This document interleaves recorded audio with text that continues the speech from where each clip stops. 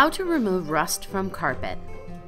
Upon discovering the rust stain, be sure to remove the source or consider placing a darker area rug underneath it.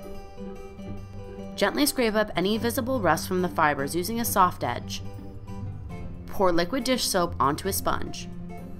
Blot the sponge directly onto the stain and let it soak for about 5 minutes. Using a clean white cloth, begin blotting the affected area. The rust stain should gradually transfer directly onto the towel.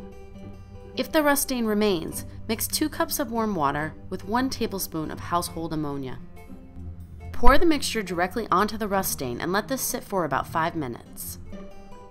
Another approach is to take a generous amount of lemon juice and salt and apply directly to the rust stain. Let this sit for a few minutes. Pour hot water directly onto the affected area of the carpet. The rust stain should begin to disappear. Blot dry the area or use a vacuum to remove any excess liquid. For more spot cleaning solutions, visit spotremoval.coit.com.